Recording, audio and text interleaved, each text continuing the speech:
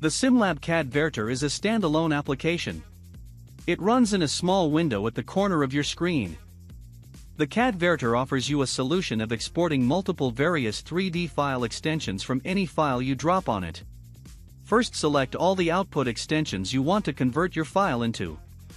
Here, we have selected SKP, GLTF, 3D PDF, OBJ, USDZ, and VR package.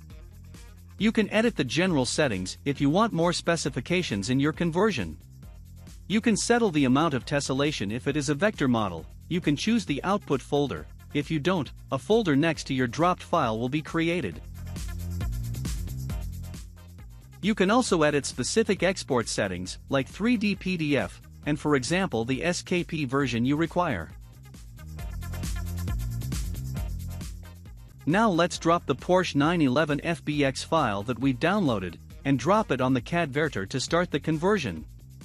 You can see the folder with a suitable name created. Inside the folder are all the file extensions we requested. Let's try to run the 3D PDF for example. When finished, try out your own 3D files with different export extensions.